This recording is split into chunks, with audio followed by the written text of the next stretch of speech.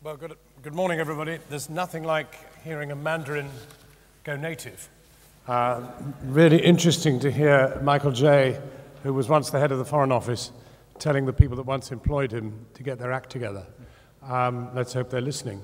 And I share his view that it's absolutely fantastic to see so many people here from the BMA and beyond.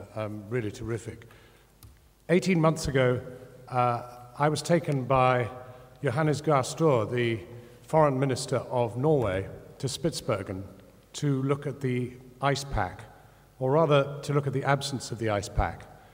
For 4 winters now, Norway has experienced a complete failure of the ice pack to form, and the consequence has been that baby polar bears are unable to make the leaps from one ice floe to another and out eventually into adulthood and further procreation.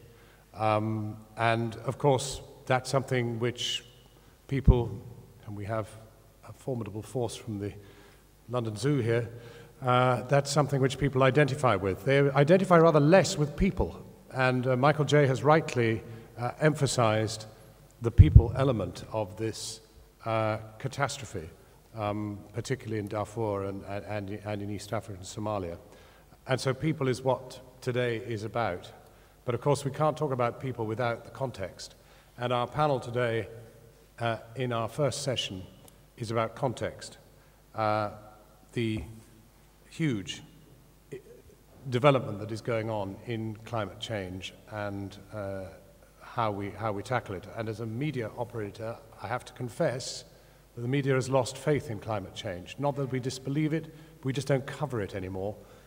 Largely, I think, because of the controversy at East Anglia and beyond, and the effects of the war fought by the opponents of the belief in climate change. And we're in a bad state.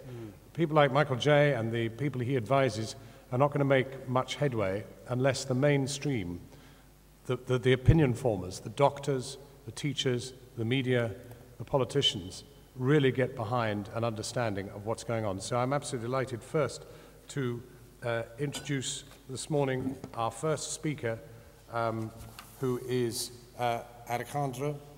Is that the correct? Alejandro? Yes, that's right. Thank you very much indeed for being here. He advises the Nelson Mandela Foundation, among other things. He is he's in the engine room of the battle against man-made climate change. Thank you. Should I go there? Yes, to the left. Yeah, thank you.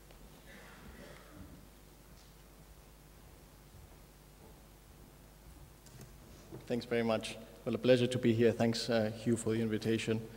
Let me run through a presentation knowing that colleagues from ZSL and others will focus more on what's going on with species. I want to focus more on what are some unexpected ways of thinking about ecological stress.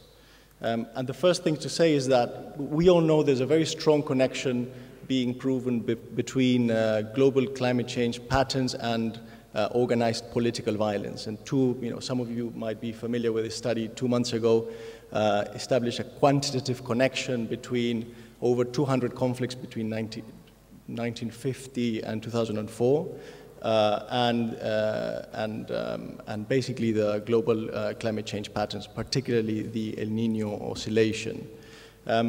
But my sense is that we will be tempted more and more to see maps like these that focus on the equator as a very unstable region.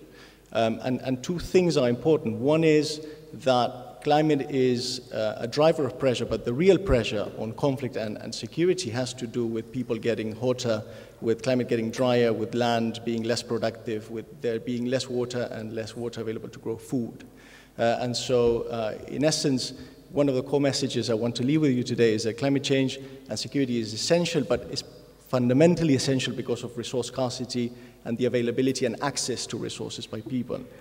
Now, the second thing that is important is that we shouldn't be misled by looking at this very sort of dark red band in the equator. And what I will argue in a minute is that actually the links between the equator and the rest of the planet are very strong and might play out in unexpected ways. So let's zoom into one particular example, the Jordan River basin. And you can see in the map where the Jordan River cuts across a very, very sensitive area in terms of international security already. Now, in the blue circle shows the flow of water in the River Jordan in the 1960s. The little violet one shows the flow of water in 2010. And the little black one inside is the flow of water in the lean months of 2010. So you start to get a picture of just how much water scarcity is being driven in the region. And this is not just a consequence of climate change, it's really a consequence of resource governance. How much water is being extracted, by whom, and for what purpose, with agriculture playing a very, very strong role. And so very quickly we realized that climate change is a very big pressure, a very big driver, but really resource access, availability, and resource politics is very much what will determine probably the future stability of the Middle East. And so we zoom out and we see that actually global stress is happening all around the world. You see the areas in red is very high stress and degraded beyond that. The circles show where climate change is likely to amplify these threats. And here you begin to see that actually it's not just about the equator, right? It's about very sensitive areas around the world. So let us zoom out again, perhaps to outer space for a second. Can we switch this on? This is a weather animation done by the National Center for Atmospheric Research in the US. And what you see here is two very important things. One is that the equator and the rest of the world is completely interconnected. Yeah? And so the gray area shows the moisture in the planet, and the orange is where that moisture is actually turning into rain and falling, precipitation. Yeah? And so you begin to see actually that the tropical rainforest, you see the Amazon right there, you see the Congo Basin up there, how they're ticking. Yeah? And so in effect, these rainforests are engines that are keeping this global circulation, equatorial belt of moisture going, right? And it's not one rainforest and it's not one continent, it's actually one integrated system. And the rain is actually falling not only in the equator, but actually as far as the US. Yeah? You see how it's irrigating all the crops in the US? It's basically falling Australia, China, India, Russia, Europe, and so on. And so we start to see that actually this construct between, we're seeing that the equator is warming up and that people in Africa are fighting more is actually very, very fragmented view of what really, really is going on. And so those two things as reminders for the rest of the day. One is the equator and the rest of the planet is much more interconnected than we think. And second, we depend on these natural infrastructures to keep this system going, particularly around water, much, much more importantly than we think. And so let us zoom in again and look at one of these big parts of the system, the Amazon rainforest. What is happening with the Amazon rainforest? Yeah? And what we see is the ecological stress in the Amazon. Yes, climate change will have a massive impact, but deforestation is primarily driven by people and by economic fundamentals. And so this is, in red, deforestation trends. This was done by people we work with in the Colombian Amazon. In green, you see currently protected areas, whether it's indigenous safeguarded territories or national protected areas, and you will begin to see how the pressures actually don't necessarily respect these boundaries. Yeah? So this is fires, industrial mining. When Standard & Poor downgraded the risk of the United States a few months ago, what happened? You remember all investors in financial markets shifted towards gold. And that had a very, very immediate impact in the mining situation in Colombia, where the pressure amounted incredibly for formal, informal, and black market mining actually to getting into the space. And a lot of if you see the potential areas of mining in purple, actually perfectly overlapping with many of these natural protected areas. And so this is really challenging the way we will think about conservation going forward. Oil and gas, again, you see actual oil and gas exploration and oil blocks, Colombia and Ecuador, future and potential. Yeah? See the roads? Every time we build a road in the rainforest, we build infrastructure that opens the way for all sorts of other actors to come in and create pressure and deforestation in the area. Hydropower, over 160 dams being planned, some stage of planning in the Amazon. Huge impacts, squares in black, current constructed dams, other little purple dots planned or under construction, and then the area in orange is the area that is currently affected. And this is the overall set of pressures, right? So what we're doing, in effect, is slowly, or perhaps quite rapidly, eating into a system that is quite vital from a planetary perspective. And this is obviously happening in the Congo Basin. We have less information there. It's happening in Southeast Asia's forest and so on, right? Climate change is a game changer for this, but the fundamental pressures and ecological stress is driven by us. And so let's zoom out again, and we see that, in essence, we've been doing this around the planet. And this is over the last 300 years. The land pressures that we've been drawing primarily because of agriculture, because we need to eat, is one of the main pressures. Factor in population growth, and you start to see that this is going to be very difficult to maintain these natural capital spaces. It's going to be very tough to maintain natural protected areas, even though the role that they play in the resilience of our systems is quite vital. So we're entering very, very difficult trade-offs. And again, soil degradation is perhaps one of the most important drivers of loss of productivity, and perhaps should be one of the most, if not the most important element when we think about climate security going forward. So you see what's happening with soil degradation. This was year 2000, by the way. Yeah? And so you see red areas very degraded. And in essence, this connects back to the projected food production losses that will be driven by climate change. And you see that the areas in red is up to 50% loss in food production loss. And you start to see that the strategic map of the world is going to change in completely unexpected ways that do not necessarily correlate to the way we look at the equator and greater temperature and greater instability. Right? And this is one of the areas we're looking at the moment, and is basically that this is leading to a whole other set of pressures that have to do with investment and global markets, and is essentially the global scramble for farmland. Yeah? And it's the interest of nations to secure the supplies of food, to secure access to water to irrigate the crops, and to secure access to commodities. And this cannot be seen in isolation from actually the climate and ecological stresses. And so many of you might have seen the letters published by Jeremy Grantham of GMO in the US, guru in the financial markets, and what he's saying is from 2000 onwards we're seeing a climb in the price of commodities, and this is not going to stop. Commodities are going to become more and more and more and more expensive, and this is primarily driven by resource scarcity. Right? And so you start to see how climate change is a big steroid that's being injected in a system that is completely dysfunctional, but is dysfunctional primarily because of us. Right? And the way we think about ecological stress and the diminishing of these natural systems is quite tied to the behavior of commodity markets because of resource scarcity. And basically, this is only going to get worse. It's obvious. Right? This trend, many argue, is just going to go up. So let me just offer one slide with some bullet points. The first is that climate security is primarily connected to resource availability and access. That's what is going to really drive a security agenda. The second is that natural resources, whether it's the soil fertility, whether it's rainforests, as you've seen, the role that they play in actually producing rainwater or freshwater resources, they increase the resilience that we have. They increase the margin of error. Yeah.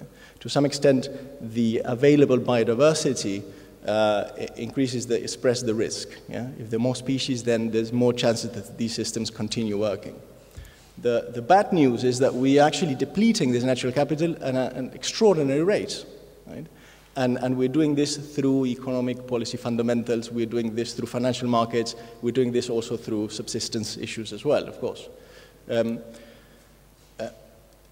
therefore, what's very important for us to take into account is actually the ecological stress is very much tied to economic and to resource politics and governance. We saw in the case of the Jordan in the Middle East, there's perhaps a 90% decrease in the water flow going through the Jordan, and actually it's very much a question of distribution, right? Who will get that water going forward? And this is why climate security policies face very, very difficult challenges and dilemmas. Because in essence, the conflicts that are driven by climate security and the conflicts that are driven by these problems that have a very strong character of access and availability of resources will have to determine actually who those resources are going to go to, right? Who will be entitled to continue exploiting, to continue irrigating a field and so on. And if you think about what's going on in the Middle East at the moment, you can only think about how difficult that will be when we have to put these issues of equity and distribution onto this agenda. This is why some people are very excited that the UN Security Council is taking on the issue of climate change, but other people that are more familiar with how international security policy works say it's not going to be so simple. We don't want the UN Security Council to come in and say who's going to keep the water in the Jordan River going forward. It's actually very difficult to do. And these are some of the, I think, choices and dilemmas that we will face as we move into the realm of security policy and try to deal with these issues that are not just atmospheric physics. It's that plus the questions of availability and access of nature. Let me just stop there so we can move on quickly. Thanks very much.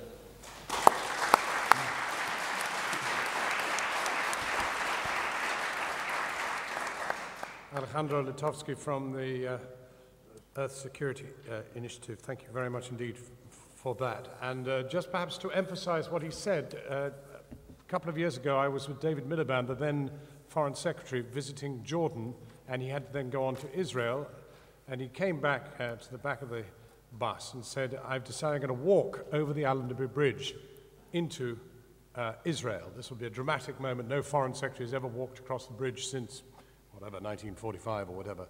And we all got out of the bus, and Traip's got our cameras and the rest. It's a huge bridge over the Jordan. And it was quite clear that the rather exuberant David Miliband was expecting quite some spread of water. And we got to the parapet and craned over, and we were all trying to see amongst the reed bed any sign whatever of the river. And in the end, it was possible when we clambered down to see a 3-foot wide stream. It's no more than that. Absolutely incredible. And he was visibly shaken by what we'd actually seen. And we had seen something graphically illustrating precisely what you have so marvelously presented in your slides there. Thank you very much. Our next speaker is Paul Pierce-Kelly. He's senior curator at the Zoological Society in London. And perhaps more importantly, he's been there for 30 years. 30 years in which his world must quite literally have turned upside down. Yes. Right, thank you, John. Right. I should say this is in presentation with my colleague Sandra Kier, who is with us as well.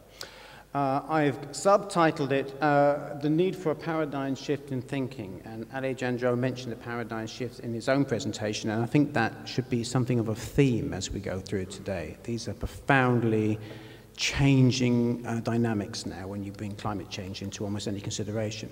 Being in a medical gathering, I thought it might be relevant to throw up a very well-known image, 1828, I think it was, when a hitherto unseen menace was made known to the populace and generated a great demand that something must be done. And of course that led subsequently to Bazalgette's Herculean work on the water systems and everything else. Never underestimate the power of a good cartoon. But it's interesting, here we are now. Two fundamental concerns really want to pick up. Are we sufficiently aware of the global warming threat, and are we sufficiently responding to that threat? And against the context of which we're asked to provide for colleagues here is what's in store for biodiversity, but very much and us. What's in store? We hear a lot. I'm not a climate scientist. I'm going to make that very clear. It's all too obvious. There are colleagues here who are, thank goodness. I've been involved in the climate change impact considerations for the last 6 years plus. And I'm from the conservation community, the environmental community, and we started off very much thinking for my community anyway, it's a roll-up sleeves issue. We must jolly well incorporate climate change impacts into our conservation planning, our actual management tools and approaches. But the more you became aware of the sheer dynamics that climate change presents, the change in the whole way of how you can go forward, it's much more fundamental than that. And all the time, just as we've been catching up with those realities, we've been finding that the time frames for response are getting shorter and shorter and shorter, and the sensitivities seem to be that much greater and greater. So one of our first efforts was to pull a lot of information together to understand the subject, and anyone has that challenge, be they a zoologist, a father, a mother, a politician, anyone. We all need to have that basic knowledge so we can understand the subject. The metrics for dangerous climate change. How do we understand what we consider to be dangerous? We've heard in the last summary some very good highlights there, but again, I'm picking up from Jim Hanson's summation of that, the extermination of animal and plant species, ice sheet disintegration, global sea level, regional climate disruptions, extreme weather events, shifting climate zones, freshwater shortages, as we've heard just a while ago. Metrics, and I would add to that, socio-economic impacts. I don't feel we hear enough about that in terms of the actual danger that presents and the actual threat. As big effects and consequences begin to become apparent, I don't think it's going to be easier to address them. It's going to be harder because the pressure on social systems are going to be that much greater, and the cost for inaction is going to go up and up and up. And that leads you to, okay, where are the sensitivities? And again, Chris may be able to speak far more eloquently than I, but again, we've come to an understanding from going through the sciences. We best understand it, that we are looking at very fine sensitivities, considerably lower than what the general consensus political targets are currently, much more sensitive for key considerations. And these aren't the announcements of way end of spectrum people. These are coming into increasing realization within the literature. Very significant heavyweight specialists. You can't see those names, but really significant people coming to actually make those same urgent statements. And again, I put Tim Lenton's recent article in there as well. He makes the point, it's not just a global temperature issue, it's the regional effects are very significant as well, and themselves can be catastrophic. We were engaged a couple of years ago in a very, there's a voluminous and arcane literature on corals, as you probably know, and you probably heard about coral stress through climate change, thermal stress, and ocean acidification. We had a meeting with colleagues at the Royal Society because despite the voluminous literature, there's very little about actual tipping points and critical thresholds. So the idea was that we focused on that, worked through the science with leading specialists in both the coral reef community and in the climate community, and came to, again, very much a clear feeling that we are at those finer sensitivities. We must get down to below 350 parts per million CO2 if we are to have a viable future for coral reefs and all that that entails if they go down. Real-world observations in the meantime, again in the literature, worrying articles presenting of methane venting on the Siberian. I don't want to go into this too much, I'm sure that Chris will pick up on it. Real-world observations, again, is it climate change related or is it not? Is it other stresses? We know there are many stresses at play, but when you start to see like significant percentage declines in phytoplankton populations, it's time to get rather worried because these are basal elements in the systems. Health again, mosquito range spread and behavioral change. We have quite a lot of focus on the actual mosquitoes because we, again, it's one of our areas for animal health, but also it's a profound issue for human health as well. And the mosquitoes and such pest species are on the move, invasive alien species, etc.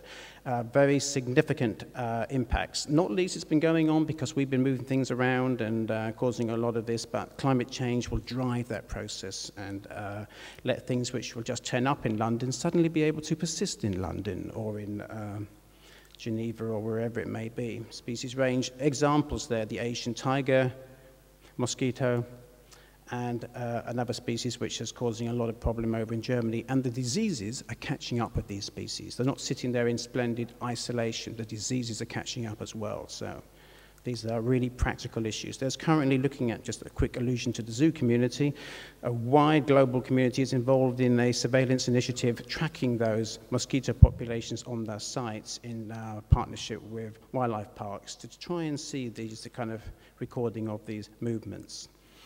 So how do we know that climate change may impact species? There's increasing sophistication knowledge. We are not so worried about that now. It's a combination of the susceptibility, the exposure, and you can work out the extinction risk. You don't have to worry about seeing the detail of that, but very sophisticated ways of working out the actual predicted change against the likely effects on species X you're actually looking at. And that's a real credit to organizations like the IUCN and Imperial College and colleagues at ZSL and many other areas against what the predictions are, but that's the key consideration. So one of the examples there is shifting climate zone ranges, shifting climate zones, a very significant consideration we are trying to manage the species conservation needs or the Kenyan coffee crop or whatever else it might be.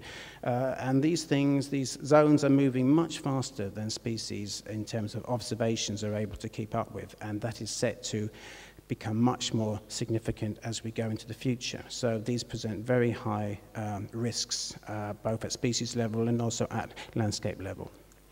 So species are facing a raft of pressures there, a whole raft. I won't go through it, but the end point is how can policy best respond?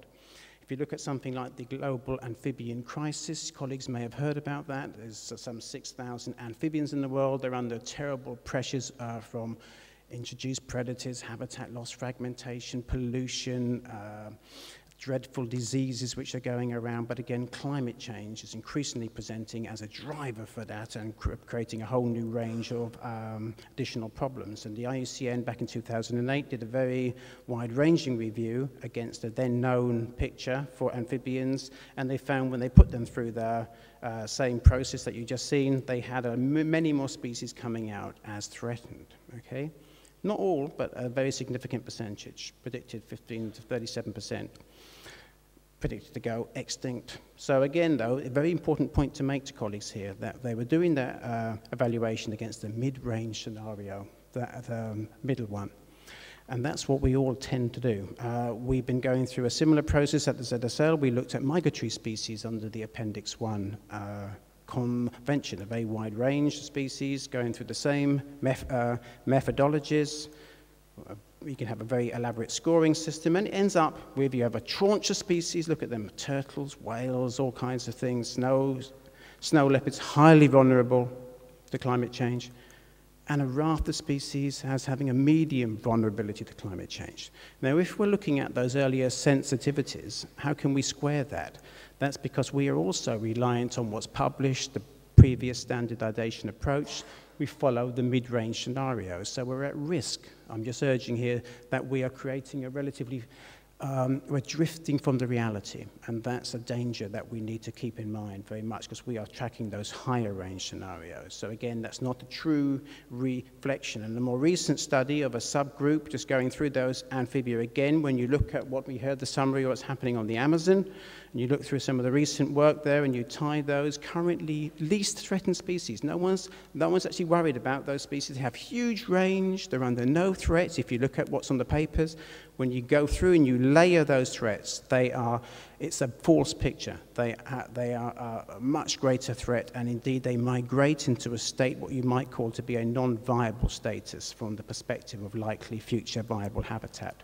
So there's a growing conservation challenge. We need to have incorporated realistic climate change impact considerations in our threat evaluation and our decision making, no matter what it is. If it's socioeconomic, water management, conflict, whatever it is, same thing, health kind of management, and we will be increasingly presented with non-viable species and indeed habitats and even larger levels which we have to be addressed.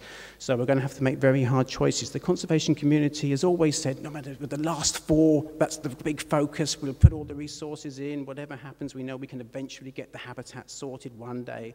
Climate change changes all that.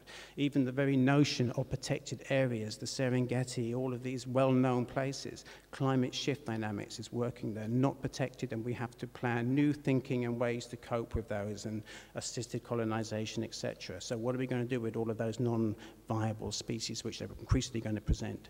We have to find more ways of lower biosecurity management and ways through in some way. So we need to be ensuring that we are planning, it's informed, it's robust, and above all, it's flexible. Because again, these shifting climate zones alone create unbelievably complicated problems, but we must work on the reality of the paths we're actually on, not what the previous studies showed. And again, those metrics for climate change, those sensitivities, and I'm seeing some recent papers coming out really asking the question, and very worrying, is it too late to actually still make it? Can we get back to these safe levels? And this is the really profound worry. And to pick up John's point, and as a criticality of natural systems come into play there, as we've heard, 17 to 20% of emissions come from destruction of natural habitats, particularly in terms of the forest loss. If you bring in all of the other elements, the wetlands, grasslands, etc., these are areas that could be addressed relatively straightforward to the great benefit of all concerned, and yet it's not being realized. It's a crazy situation. But what's our view on agriculture? What's our view on viable energy options? Is there a compelling case for nuclear power? What's our view on geoengineering? You can't just say, well, I'm an animal specialist and I only know about snail management and forest systems. I need to know about those things and have an informed view as a parent, as a species program manager. That's the kind of stuff I need to know. So again, one thing, John, if you just would give me 2 minutes to show colleagues what I think might speak to something we might pick up later. Why are we failing? Why is everything going completely the wrong way? We've done a quick initial analysis of currently available climate change position statements. And what we found is that we went through intergovernmental and governmental, we went through the academic and the scientific, the environmental community, and the socio-economic community. And just to very quickly show you just a very, very glimpse of that, we went through the impacts, mitigation, adaptation, and policy, who was actually talking about target thresholds and actual numbers, who was bringing up risk and uncertainty, and did they include references? Very mixed picture. Even in the academic and the scientific. Look at ocean acidification. Tiny, tiny amount of people are actually talking about that relative to 104, the international and the national scientific academies, the leading university, the research groups. Very, it's a real mixed picture. And sometimes the critical areas get very slant attention. And maybe that speaks to why we're in the situation we are. And it presents as well when you're talking through the actual government's situations. It's a very similar situation. I haven't ringed it, but it's similar. Lots of key issues not being picked up. So is it surprising that people just aren't aware of them? Socio-economic, it's a relatively simple picture. We haven't done the environmental clear enough to show you, but I'll make this available to colleagues because I think this goes to the heart of the matter, whether you're trying to save species X or population Y or local, community or country viability or the whole region. Why I think this speaks a lot to the situation we're actually in. We are in a really bizarre place. So I think, summarizing, there's lots of possible reasons why that is. A lot of people think it's not my job. A lot of people, we just give policy relevant information, but we don't talk about policy. It's not our place. Or we don't realize the actual, everything we are involved in has importance to input into the bigger system, or we just have too narrow a focus, and often we have a vested interest. We just pursue our vested interests. We are just concerned about forest rehabilitation or a particular type of energy policy or whatever it is.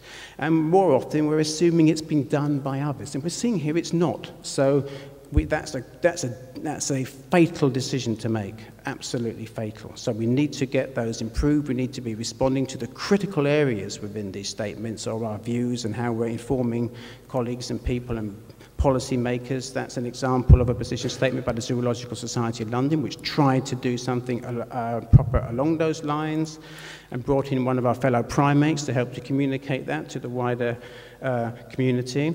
And again, ocean acidification, even the environmental community hardly mentioning a critical area that could take the whole system down on its own. So it just shows how, bad the situation is. And if you don't measure it, you can't manage it. So there we are. Thank you very much.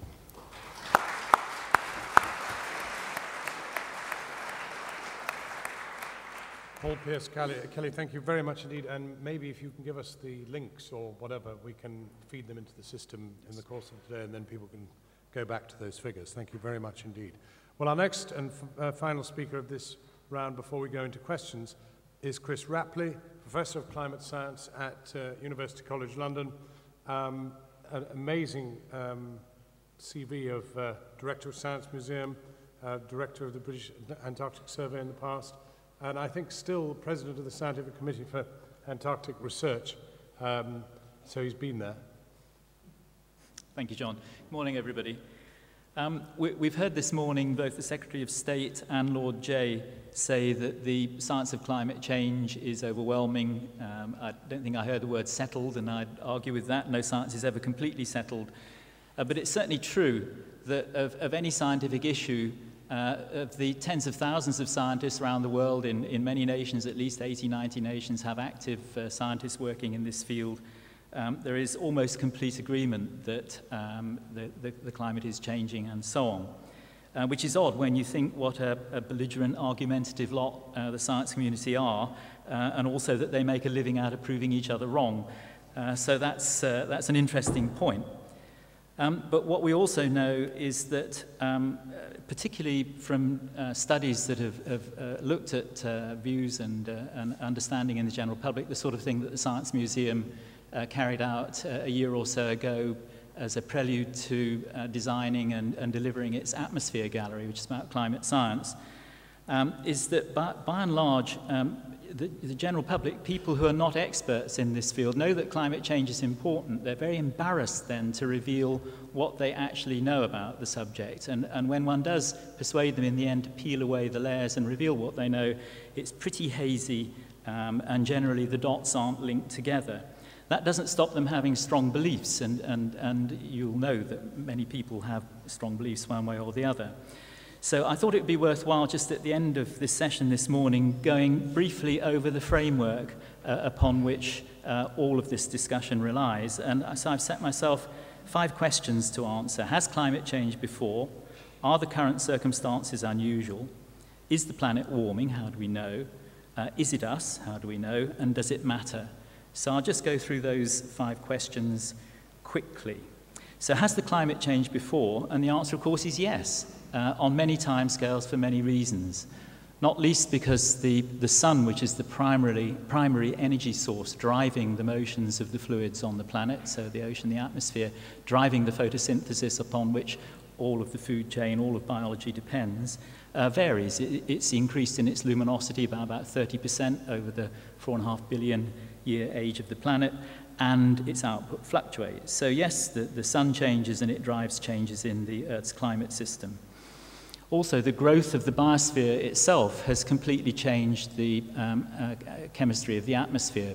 Before life came along, there was no oxygen in the atmosphere. So Jim Lovelock pointed out some years ago that in his sort of Gaia theory that the biology isn't a passenger. It's an active, interconnected part of the system, and it drives change, which has its impacts on the climate system. Even the shifting of the continents, the slow shifting of the continents, changes the way heat is absorbed and reflected from the surface of the planet, and that alters the climate system. And we know that of recent geological history, millions of years, subtle changes in the tilt and precession and shape of the Earth's orbit drive either 40,000 year or 100,000 year cycles of ice ages and interglacials.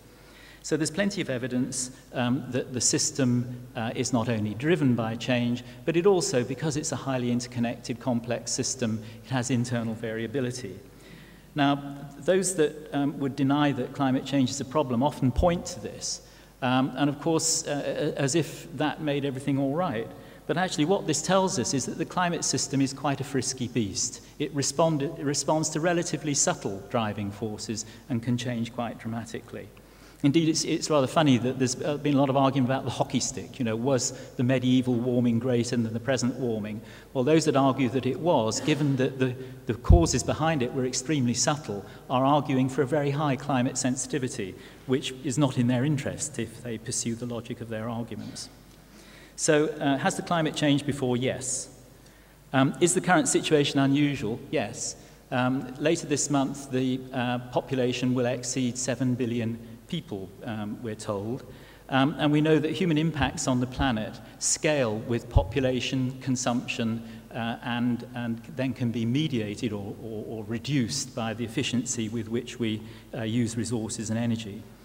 The Anthropocene, so-called by Nobel Prize winner, because the future generations looking back will see the evidence of humans as the dominant influence on the planet at this stage in its geological history, is a no-analog state. There's never been anything like it before. Our impact on the land surface, we've changed the land surface, more than 50% of it.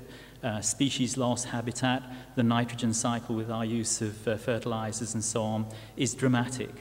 But of course, from the point of view of climate change, the biggest impact that we've had is to burn 500 billion tons of carbon and use that literally to power the wealth and prosperity of the modern world, which we all enjoy. And unwittingly, by releasing that carbon dioxide into the atmosphere, we have increased the quantity of carbon dioxide in the atmosphere, the concentration, by the same amount as the Earth naturally alters the carbon dioxide content of the atmosphere on recently a 100,000-year timescale between a glacial and an interglacial. So the same amount, but in 100 years, which is over 100 times faster than anything that you can find in the geological ice core record. Now, not very far from here, there's the Royal Institution, and John Tyndall in the mid-19th century was amazed to discover, he was interested in how heat was transferred through the atmosphere, and he was amazed to discover that the nitrogen and the oxygen, of which constitute the bulk of the atmosphere, are transparent to heat, and that it's these tiny little trace gases, carbon dioxide, water vapor, and others, that are the active ingredients that prevent heat just radiating its way straight out to space. And it's a jolly good job they do, because if they didn't, the surface of the Earth would be 30 degrees cooler than it currently is. So its average temperature would be minus 15 degrees, it would be frozen over, and we wouldn't be having this discussion. So the physics of the greenhouse effect has been pretty well understood for well over 100 years. And indeed, the Swedish atmospheric chemist Svante Arrhenius at the end of the 19th century spent 2 years doing hand calculations to figure out what the amount of warming would be if one doubled the amount of carbon dioxide, and he came up with a figure of 4 degrees centigrade, which is not very far from what the modern models and calculations come up with too. Interestingly, he thought it would be a good thing because it would increase agricultural productivity, but he also thought it would take mankind 1,000 years to do it. He had no concept of how quickly we would dig up coal, oil, and gas and burn it. So is the current situation unusual? Yes, it is. Is the planet warming? Well, if you want to answer that question, there are two places that you would specifically go and look. The ocean carries 70% of the planet's surface, and it's darker than the land. And if you do the calculation, you expect that about 90% of the heat imbalance due to the enhanced greenhouse effect should be disappearing into the ocean. Now, there's a major campaign, multi-international campaign, tossing thousands, 3,500 buoys, or if you're American, buoys, into the ocean, which make lots of measurements. But again, Jim Lovelock uses one single graph, and that is the graph of sea level over the last 100 years. Now, up until about 20 years ago, that was measured by a large number of tide gauges, generally coastal, around the world, and it's quite a difficult task to correct those for all sorts of pressure and ocean dynamic effects and assemble them together into a single measure of sea level averaged over the surface of the planet, but that's possible to do.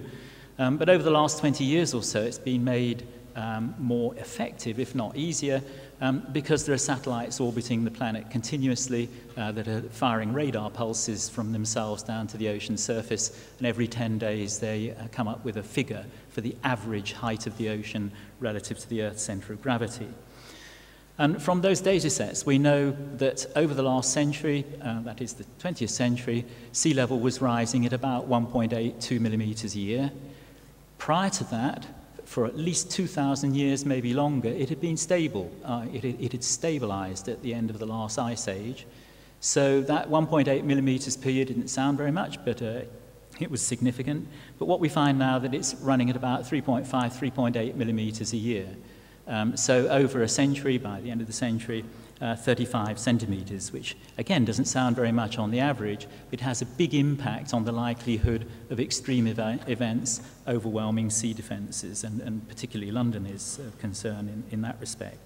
So the first place you look is the ocean.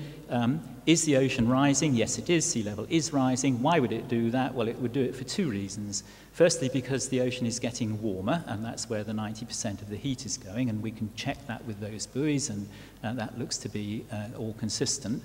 And of course, if you warm a liquid, it expands, and the ocean being on average 3.5 kilometers deep, you don't have to warm it very much to see a significant rise. Jim, again, says, the traditional way of measuring temperatures was to put a liquid, either alcohol or mercury, in a glass bulb with a tube, braided tube, and you would warm it up and the liquid would expand. In the case of the Earth, gravity is very conveniently holding the liquid on, and we can see it expand by looking at these satellite or tide gauge data. So is the planet warming? Yes, it is. Partly because of the thermal expansion, but also because of the other part of the Earth that one would go and look at. That is the cryosphere, a place where the water is frozen. The cryosphere is showing accelerating melting, and some of that water is going into the ocean and raising sea level. Now, if we look at the Greenland or Antarctic ice sheet, we see signs of growth in some places, and that's because a warmer atmosphere carries more moisture, hence more snow, dumps more snow on the very high, cold plateau. But around the edges, and if you think of it, the edge marks where on average the temperature is about 0 degrees, we see in many places very substantial accelerating loss of ice, and that is indeed contributing to this sea level rise. And in particular, in the Arctic basin, which is an ocean covered with a thin layer of frozen ocean, we see in the summer, when it melts back, a very, very dramatic increase in the amount of melting that's been going on over the last 30 years. The area has been reducing at about 7% per year.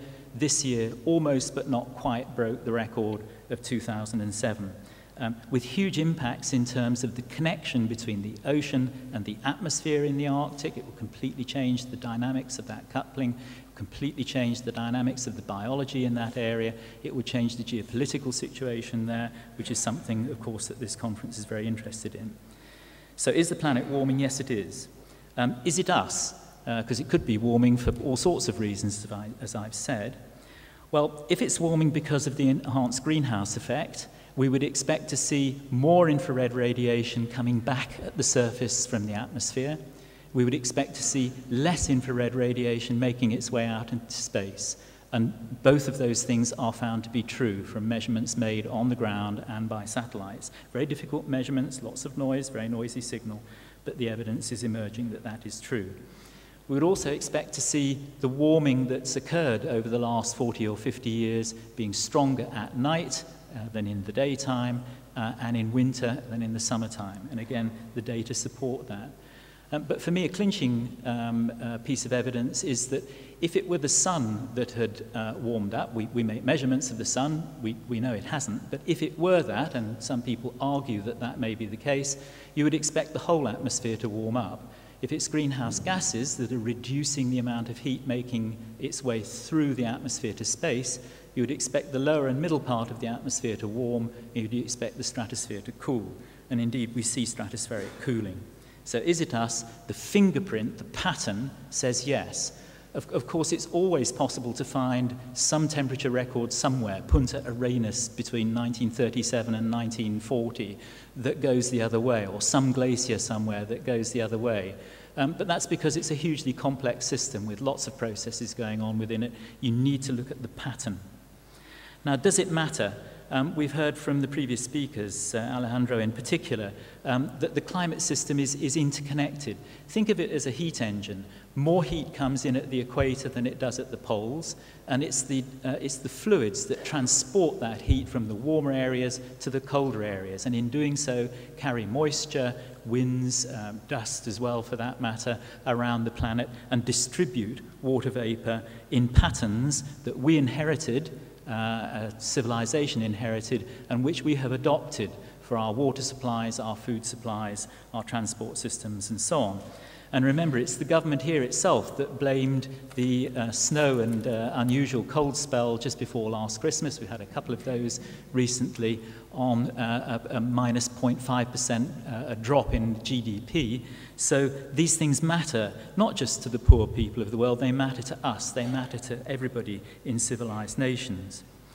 But what we're really concerned about is not only are we already not perfectly adapted to the climate system that we inherited, because changing conditions in the Pacific will, within El Nino, teleconnect to the grain belts in South America, in Africa, and you can see that when there's a strong El Nino, you can have up to a loss of 50% of grain harvest in those areas. But the climatic zones themselves are known to shift.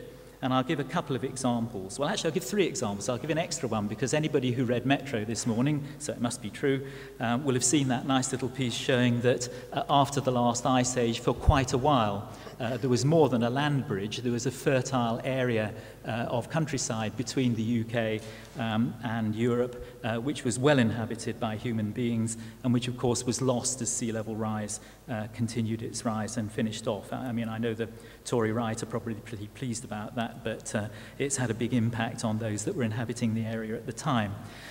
But about 5,000 years ago, the area of the Sahara, which is now just a featureless desert which supports very few people leading a very hard lifestyle, was a very plush area with a huge east-west river system that ran across it with hippopotami and vegetation, very fertile area.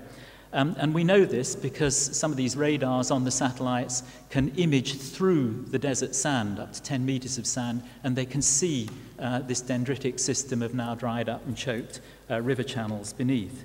So a major change, a massive change, a shift in the climate patterns had a huge impact on that area, mediated through water.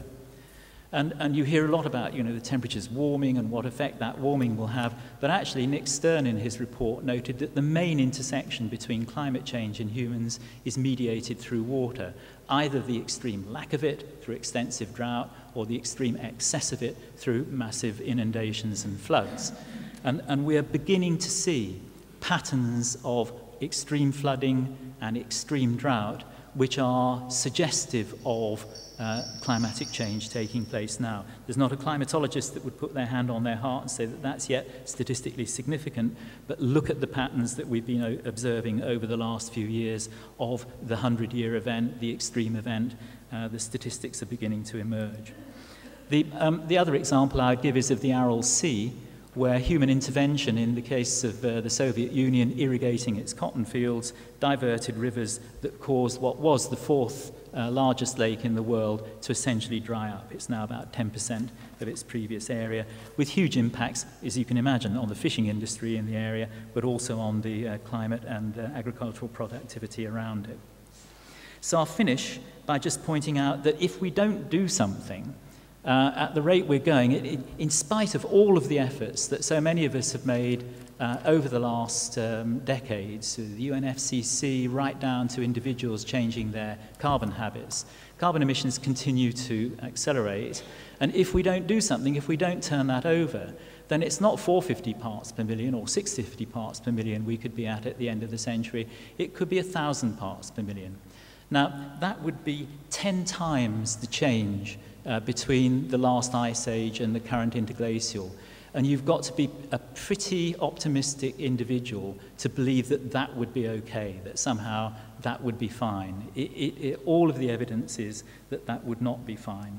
So, if we just look at my 5 questions, has climate changed before? Yes. Are the current circumstances unusual? Yes. Is the planet warming? Yes. Is it us? Yes. Does it matter? Yes. Should we do something about it? Yes. Thank you.